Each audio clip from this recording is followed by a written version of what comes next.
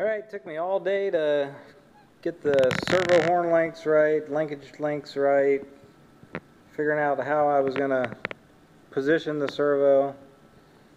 Everything's set up pretty good now.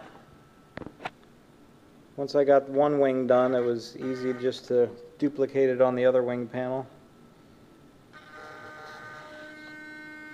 Hitting the hard up stop on the flight control there.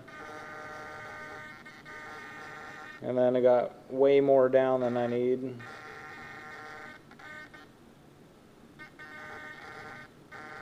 I wanted to use shorter servo horns, but it was causing an interference issue.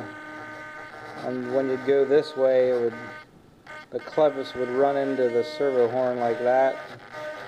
Right now I'm more travel than I need. And it took a while to get the cutout and the top right the way I needed it. It had to be bigger than what I was hoping for, but it doesn't look bad.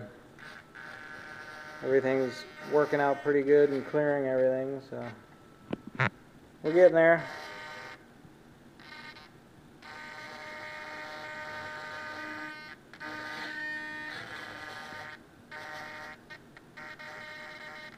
That's about the recommended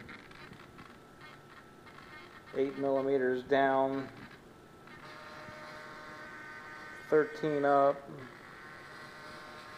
So I got plenty of travel. I'm not going to have to reduce it down to like 50% or anything. It should be somewhere in the 70-80%, I'm thinking.